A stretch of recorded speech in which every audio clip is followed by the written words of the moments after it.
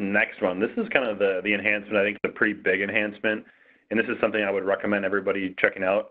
And again, if you have additional questions on this, feel free to reach out to eCapital. We can definitely help you evaluate options to be able to fully maximize your investment here within PBCS and give you some ideas of how you could be leveraging this new enhancement. This new enhancement is the support of Infolets. So, Infolets are basically, kind of a dashboard within a dashboard, kind of a merged dashboard that provides insight into your organization very quickly. So this is going to be, things that you can reference very quickly and can give you kind of actionable decisions based on the Infolet that you have set up. Now, from a technical standpoint, I do want to mention that, like in the Simplified interface, you're now going to see a new navigation flow button called Infolets. So similar to how you would see reports or dashboards.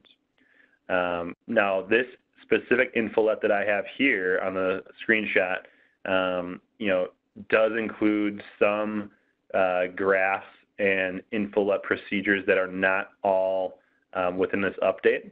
So that tells me that Oracle will continue to invest time and enhancements into this whole Infolet, functionality standpoint. So I bet you in the April release, we're going to see some enhancements to this.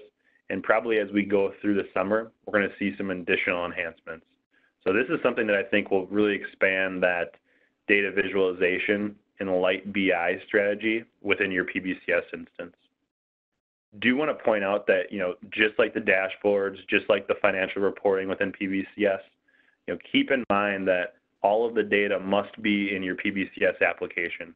So I think that's going to be still the main difference between, an ultimate BI solution versus kind of some of the light dashboarding and data visualization that's available within your PBCS instance. So that can also dictate how you design your application, because if there are certain metrics that you want to make sure are included, you can always build those into your application and use data management to map them in. So again, if you want to take a step back and kind of evaluate your current strategy and maybe some potential enhancements to it, eCapital is definitely available and will help you do some road mapping there and kind of act as an advisor based on what we're seeing other organizations do within the industry. So some things I wanted to point out around designing Infolets. So that screenshot on the far right, that's really looking at an Infolet screen within an application itself. So those all would be available currently. We do have some good documentation that has been provided to us for the Infolet feature. So one of the things that they point out is kind of the anatomy of an Infolet. So you basically have 3 different sections of this Infolet that can kind of help bring your data together. The first one is going to be that front view. And so that might be things like, meaningful metrics, status or counts or totals within your application. The back view is going to be an example of that would be like graphs and graph setups, things like that to help kind of visualize your data. And then the expanded view would be additional details to kind of tack on to the front view. And so, that might, if you look at the screenshot here to the right, you would see that all of these views together then can give you a lot of different information very quickly. You'll also notice that you can have different Infolet sizes. So you can have 1 by 1, 1 by 3, all different sorts of sizes, so that you can kind of build the Infolet that makes the most sense to your organization and give you meaningful information very quickly. One of the things that I liked within the documentation is Oracle strongly recommends that you start with building dashboards that you want to leverage within your Infolet.